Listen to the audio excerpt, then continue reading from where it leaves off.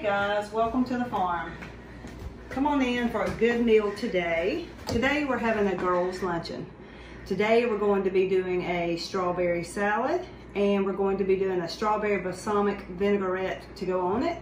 We're going to be doing a spinach and bacon quiche and we're going to be doing strawberry pavlovas for dessert. This time of the year here in Georgia is just the beginning of strawberry season, so that's why I chose to do all the recipes today featuring strawberries. And of course, you can't beat a girls' luncheon. Some of your friends come into your life for a season and some come in for a reason. And today, my best friend Lynn from high school, we go way back, her and her daughter Gracie are joining us for lunch today, as well as a relatively new friend, one of my co-workers at one of the hospitals, April. We've known each other for a couple of years. We've worked together into the ER.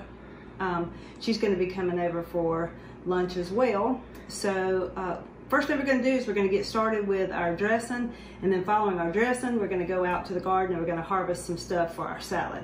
So the dressing is super easy.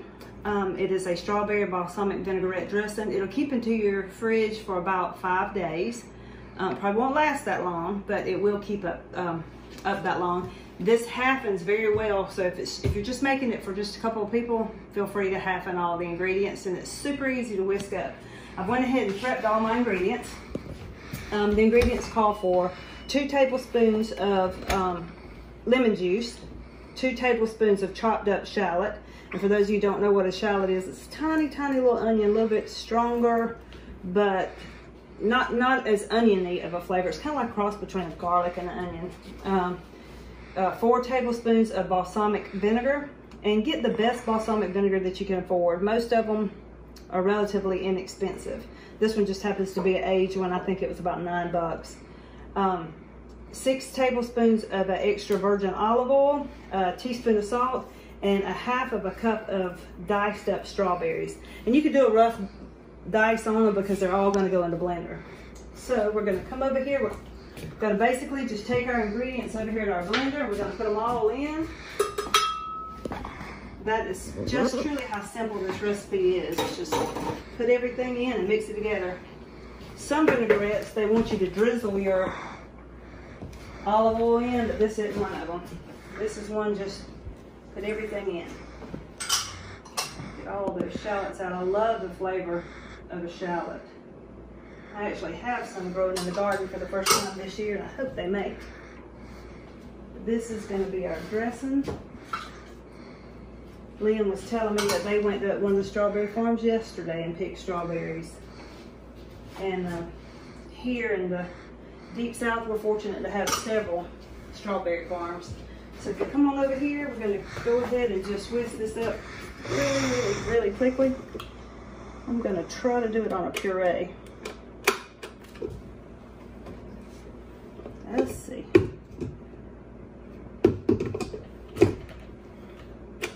Well, it's not working. Be right back. Got the problem, the blender plugged up. So thanks to Lynn, we got this figured out. So we're just going to pulse it and so it blends up really good.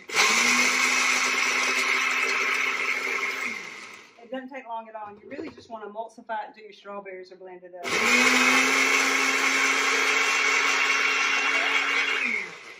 Take a look at it. I had the coffee maker.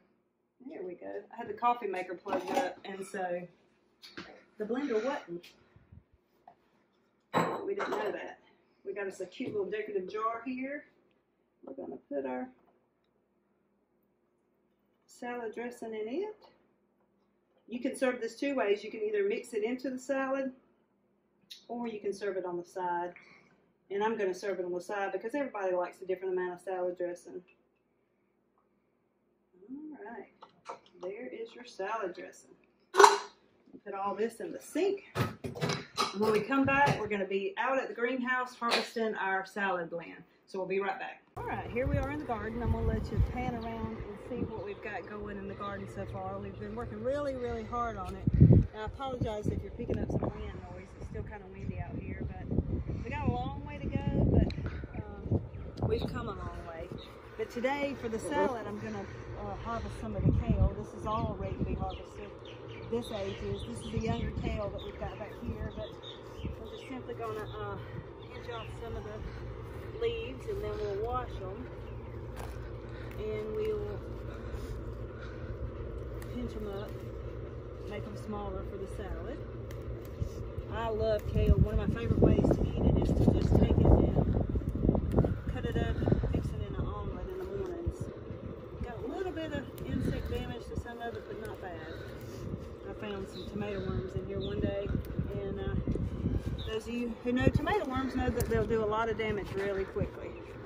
All right, so we're gonna head on in the greenhouse and pick the salad blend. Just a few carrots to put in our salad.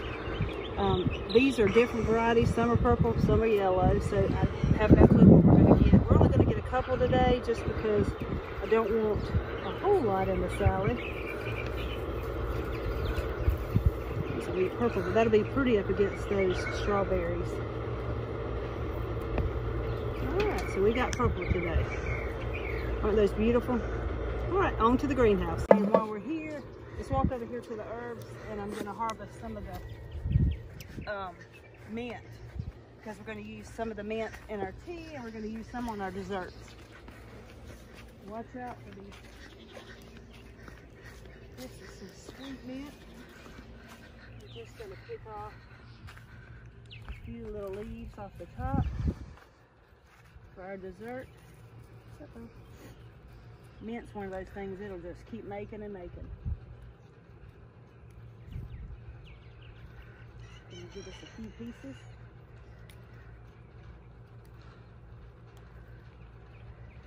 A couple more, and then that should be enough.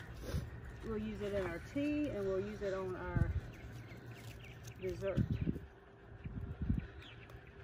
All right, now let's head into the greenhouse and we'll pick the salad. All right, guys, welcome back. Let's head on into the greenhouse now, and we'll harvest our greens for the day for our salad.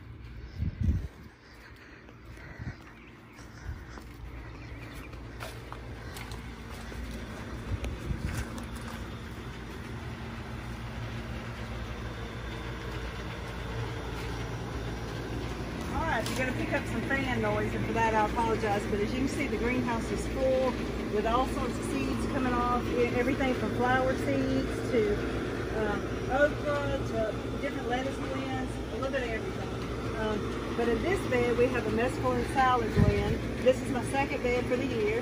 This one won't last much longer because once it starts getting hot, this wilts very, very easy. And so we'll get a few cuttings off of it, and then the rest will go to the animals. But we're going to just go ahead and start cutting some for our salad for today. This is a very soft blend lettuce. And there's all different varieties in there. Like I said, this is a blend. And so there's 3 or 4 different salad types grown here.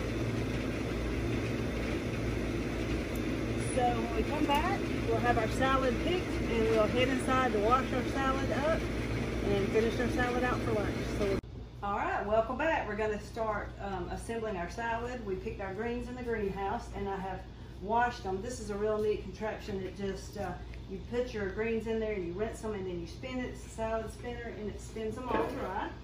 And I was going to tell you, too, we picked this in the greenhouse. We didn't do this on camera, but this is some red vein sorrel, and it's just real pretty to add to a salad, especially something that's got red in it, like the strawberries. So we're just going to put our salad mixture in our salad bowl. And it may not hold all of this, so we may not use all of the salad. I think I hear somebody pulling up. All right, next we're going to add about a half a cup of crumbled feta. And I'm just going to take this and crumble it. This is a little bit big chunk, so I'm going to crumble it up a little bit. I'm going to put the feta over it. And if you don't like feta cheese, which feta is a very strong cheese, if you don't like it, you can leave it out. But with the strawberries, it just goes really good. And you don't have to put that much. I'm going to put about a half a cup, but you don't have to put that much if you don't want to. You don't have to put any. All right. Then next we're going to add, we have cut up some cherry tomatoes. We're going to add those on there. Scatter those around. Then we're going to do our cucumbers. I just diced the cucumbers up, or quartered them up actually. I'm going to spread those around. This is a beautiful, beautiful salad. This is just one cucumber. I'm not going to use quite all of it. And whatever we don't use, trust me, animals here on this farm, we'll definitely use. All right, then we're gonna, here comes April. Some purple carrot that we pulled up from the garden. And how pretty is that? We're just gonna toss that on top. Come on in, we're filming. Yeah, come on in. This is April. That's April. Hey. Film April. No. Say hey, April. Hey. All right, so this is some purple carrot. That just adds another dimension and another color. If you don't like carrot, don't add it. Then we're going to add about 1/4 of a cup of finely shaved red onion. If you don't like red onion, don't add it. I happen to love it. And it's got a little piece on it.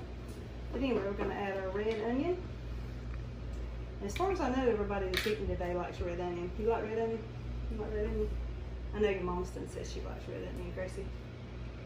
And then the last thing we're going to add is our strawberries. And I have just diced up our strawberries. And this will be beautiful with the strawberry vinaigrette. We made a strawberry vinaigrette balsamic dressing earlier, April. Yum. That's going to be good. All right, so how beautiful is that? Get a close-up of that. And we're going to put that in the refrigerator, and it'll be ready when we get ready to eat. And up next, we're going to start the quiche, so we'll see you soon. All right, welcome back. We're going to start preparing the quiche now. I have a deep dish pie crust, a pre-made pie crust, or you can make your own pie crust. I just, for time's sake, didn't. We can do pie crust another day. But anyway, I've got 6 eggs, and we're just going to whisk our eggs together real good. The more you break them down, the more evenly they'll cook. And to our 6 eggs, we're going to add a cup of half and half. You can make it with half and half, or if you want it a little bit richer, you can actually use heavy whipping cream. But today, I'm going to use half and half. And then, we're getting it everywhere. And then we're going to salt and pepper to taste. There is a huge difference to me in the taste between pepper in a grinder and pepper that just comes out of a can. So do yourself a favor and spend the extra couple of dollars just for the grinder. And then we're going to put just a pinch, like a teaspoon of salt. Going to whisk that all up together.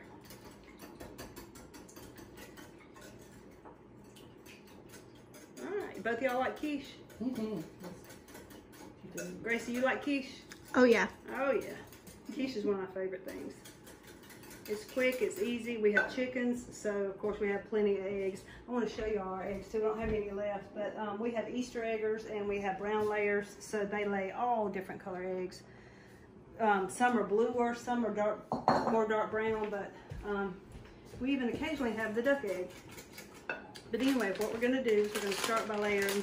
This is a 2-cup pack of mozzarella cheese, so we're going to layer half of the pack, about a cup, on the bottom. And then we're going to take a pack of pre-cooked bacon. I'm going to put that on there. May not use all of it, just make you a good layer of it.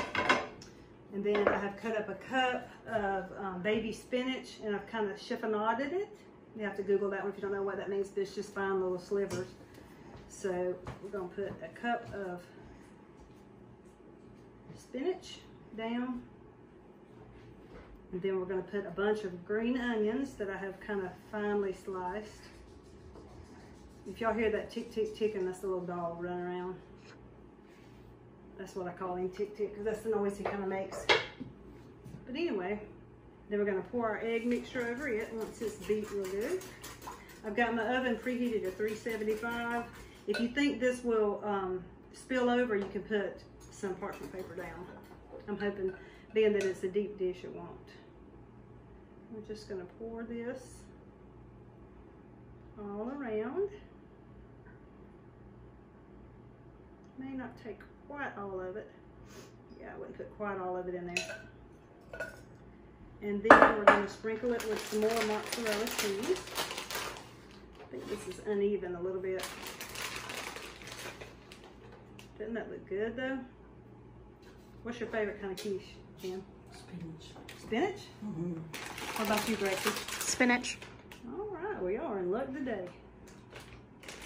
That is what we're having. And this will cook off for about 35-40 minutes. Just make sure that your egg is set really good. And the key with quiche is to make sure you let it cool just a little bit before you cut it, okay? All right, so that's gonna go in the oven. And when we come back, we're gonna dish up all our dishes and start serving. So we'll see you back in a minute. All right, welcome back. Here we have completed everything. I'm gonna run through it one more time with you. We have our strawberry balsamic salad dressing. We have our strawberry salad, fresh strawberry salad with our greens from the greenhouse. We have a spinach and bacon quiche. This is our dessert. I've not filmed making it. It's called pavlovas. It's a type of a meringue, but I will link the recipe down below, the video for it. This is also the topping that goes on it is just simply a mascarpone cheese. You take 4 ounces of mascarpone cheese, mix it with a cup of heavy whipping cream, and I'm gonna show you the way we'll serve this. When you put your pavlovas on the pan, you can do one big one, or I've done several different little ones. Hold on just a second, Gracie, and let me just show them that, and I'm gonna get a dessert dish. I'm gonna show you how we're gonna serve it up. We're gonna get a pretty little dessert dish. And they'll start cratering in the middle. And this is just like a meringue like you would have on the top of a cake, basically. And we're gonna put a good dollop of this mascarpone cheese mixed with the heavy whipping cream. This is not sweet because this is so sweet, the meringue and the strawberries. And all I have done is taken my strawberries and added sugar to them. And once the sugar dissolves, it makes a real thick syrup. So we're gonna put a big dollop of our strawberries on top of our mascarpone cheese. And a little sprig of our mint to dress it up a little bit. There's your pavlova. So anyway, us girls are fixing to enjoy our meal, and we hope you have a very blessed day. We'll see you next time. Bye. So pretty, Treasure. Isn't that pretty? Mm-hmm. Let's eat.